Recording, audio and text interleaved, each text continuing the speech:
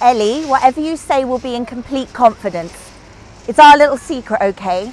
But as your teacher, I need to speak to you about what your little brother said. Come on, let's sit down.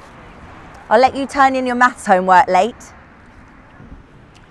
Only a day though.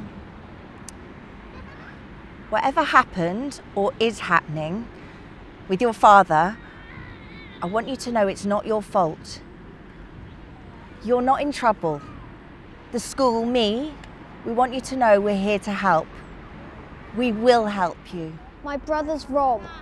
Oh, Ellie, you don't have to lie. No, I mean, my dad didn't hit me with an iron. I hit him. Don't you bloody dare! You promised me. I promised I'd do my best and I did. That was MI5's best. They died. I know, I'm sorry, genuinely. Special Branch didn't get there in time, but they didn't die in vain. We stopped a major... Spare me the greater good cliches. My mum and dad are dead. I can protect you. To give you some idea of the pressure I was under, if I could get you to close your eyes. Imagine you're in the Gaza Strip. It's 2 a.m. in the morning. Pitch dark. Mortar shells flying around your head.